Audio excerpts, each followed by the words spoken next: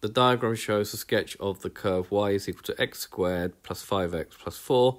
The point P on the curve has x coordinate minus 5. At point Q, the curve cuts the x-axis. Use calculus to find the equation of the normal to the curve at P and find where this normal intersects the x-axis.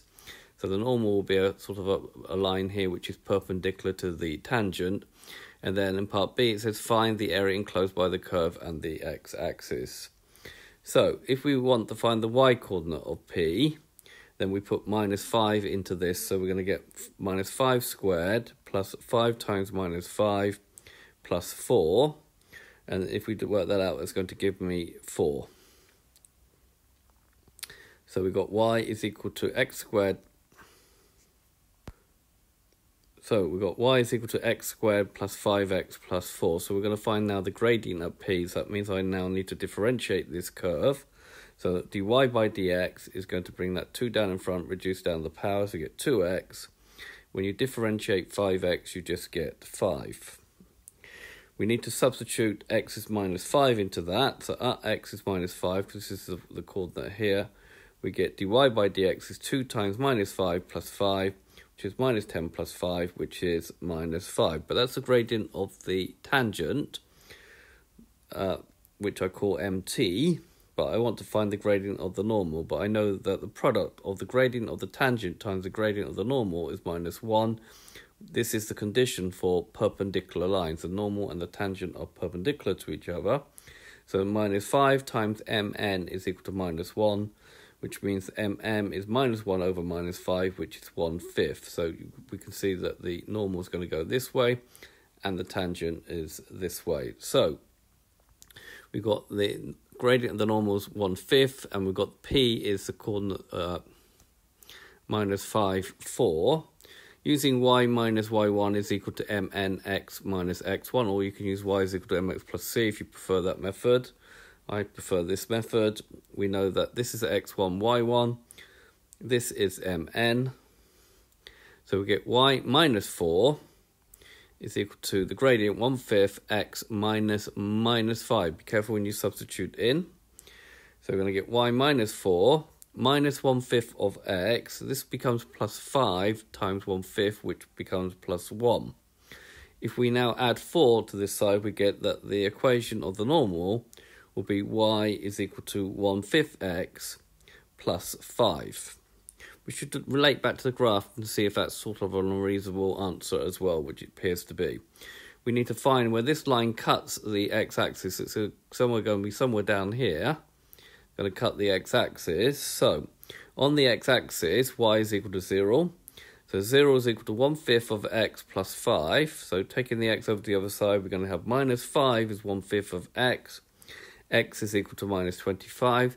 Does seem like it's a reasonable answer. And the normal intersects the x-axis at the coordinates minus 25, 0. That's part A. Now part B, we have to find this area here. It says the area of the curve enclosed by the curve and the x-axis. The problem is we don't know the coordinate at this point. We also need to know the coordinate of this point here in order to set up our integration. So the x-coordinate, Q, is x squared plus 5x plus 4 is equal to 0. This is quite a simple one to factorise, which is x plus 4, x plus 1, which means x is equal to minus 4 at this particular point, and x is equal to minus 1 at that point here. So minus 4, minus 1. So we need to set up the integral. So the area will be the lower bound, which is minus 4, to the upper bound, which is minus 1, of the function x squared plus 5x plus 4 dx. Make sure you write down the integral correctly with the correct notation. Don't forget the dx at the end. Integrating term by term. So the first one will be x, add 1 to the power, which is 3, and divide by the new power. Next one will be 5x squared over 2. When you integrate a constant term, you just put in an x for x, and we get minus 4 to minus 1. Okay, you put the upper bound first and then the lower bound. You need to do this with great care in this case because these are both negative, so lots of brackets. So minus 1 cubed over 3 plus 5 times minus 1 squared over 2 plus 4 times minus 1 take away the whole thing. Minus 4 over 3, we're now putting the lower limit in, plus 5 times minus 4 squared over 2, plus 4 times minus 4. That now gives me minus 1/3, because when you cube a negative number, you get a minus number. 5 times minus 1, so it's 5 over 2. Try not to do too much in one go. 4 times minus 1 makes minus 4. Keep that minus sign, we'll keep the bracket in, and then we get minus 4 cubed, which is minus 64 over 3, plus 5 times 16, minus 4 squared is 16 over 3, which gives 80 divided by 2, which is 40, and then minus 16. We'll now remove this bracket.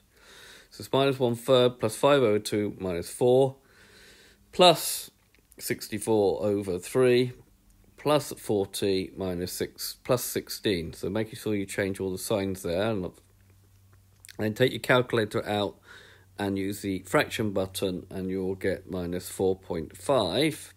Now, you can't give the answer as minus 4.5 because the question asks for the area. The minus sign just tells us that that area is below the x-axis. So we have to say that the area is 4.5 square units. We do not need the negative sign.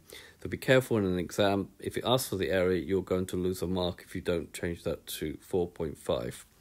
Okay, so this has been a video to show you how to find the normal of a quadratic, find where that normal intersects the x-axis, and then find the area enclosed by the curve and the x-axis.